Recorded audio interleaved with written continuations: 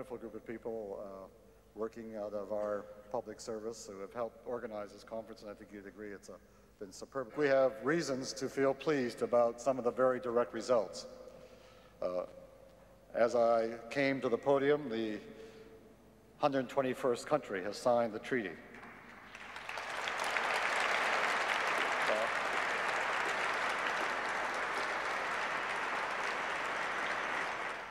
This convention must enter into force as quickly as possible to give the kind of hope and inspiration to all the people who have placed their expectations in what we've done here in the last day and a half.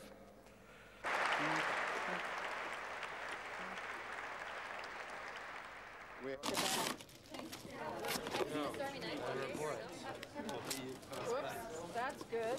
I'm going to get one. No, it's for media only, sir? Media I'm only. sorry, media only. Media? Yes.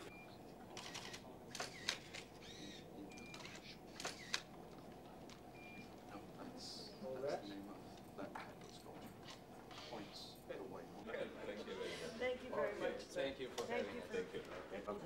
We were called utopian when we started this campaign. We may have had a utopian goal, which has turned into reality, but we're not idiots. I mean, obviously, there are 100 million landmines in the ground. It's going to take a while to clean up that mess. It's going to take a while to affect the lives of the victims, affect the lives of communities living in the midst of landmines. What this treaty has done, though, is establish a new norm of behavior. Various date for global humanitarian demining. Mr. Ambassador. The United States did not sign this treaty. That is because of President Clinton's concern for the safety and security of our men and women in uniform and the unique responsibilities the United States has around the world for the security of friends and allies. Merci, Monsieur l'Ambassadeur.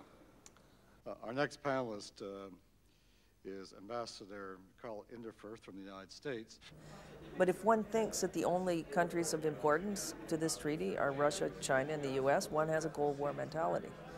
What this treaty is about is getting the countries that have used this weapon in great numbers on board.